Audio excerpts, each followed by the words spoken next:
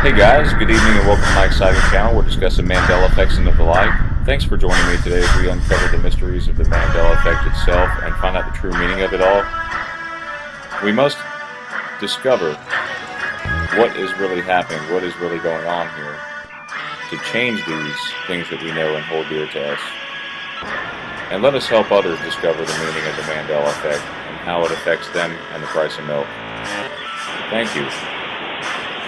And be sure to hit the like and subscribe down below.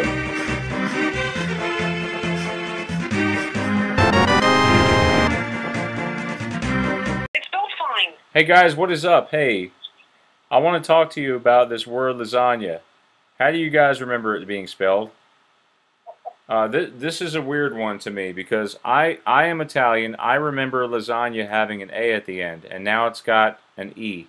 What is going on here? What is Google trying to do?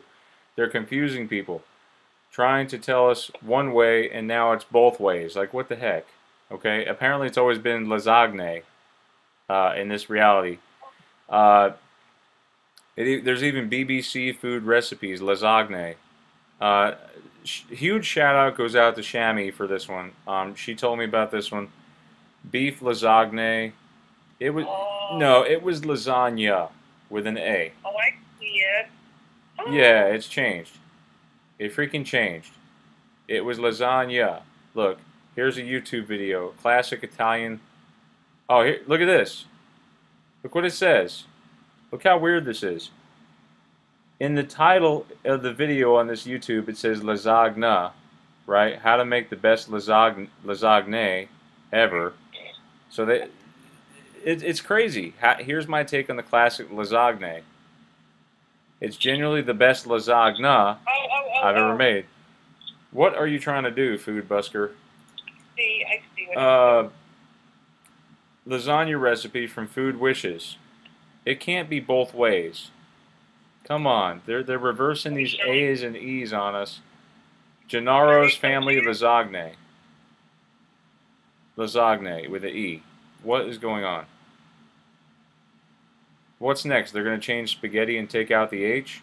Or change ricotta to a K instead of a C? What's going on? We have to have a correct spelling here. It was lasagna with an A, is what I remember.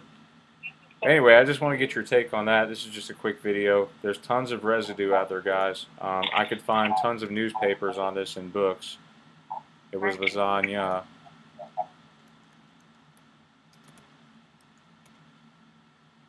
Yeah, ricotta and farmer cheese cut fat content in lasagna. Yeah, I could see why people are going nuts today, because no one gets it right. It's like marshmallow and marshmallow. I mean, come on. Tomato, tomato, you know? But it should be lasagna. Anyway, I want to get your honest opinion, guys. If this has changed for you, let me know. It's always been lasagna for me with an A. But yeah, thanks guys for checking me out. Have a great Mandela Effect night, and God bless.